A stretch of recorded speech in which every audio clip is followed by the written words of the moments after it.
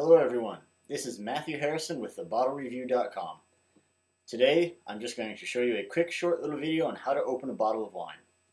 First of all, you need a corkscrew. They come in two varieties mainly. The winged or rabbit ear style and the waiter's or sommelier style. If you have one of these, get rid of it. They're awful. Get one of these. The waiter style corkscrew comes in two styles. There's the double hinge style here and the single hinge style.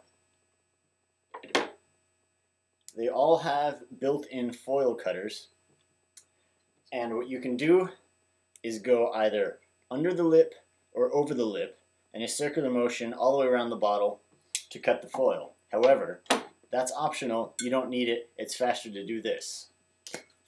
Just grab the foil, rip it right off, get rid of it. Now, open up your screw. This is called the worm. What you want to do is try and place this in the center of the cork. You don't want to put the pointed end in the center. You want to try and put the middle of the worm right in the center. So you can come in at an angle and screw it down. And I'm more or less in the center. Now, screw this down until the top hinge right here, this bottom part, sits right on the lip.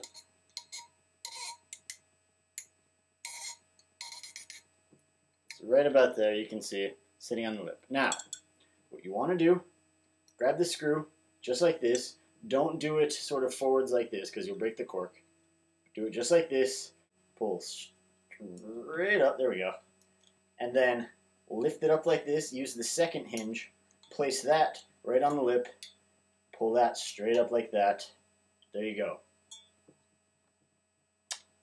That is how you open a bottle of wine. This is Matthew Harrison with thebottlereview.com. Thank you for watching.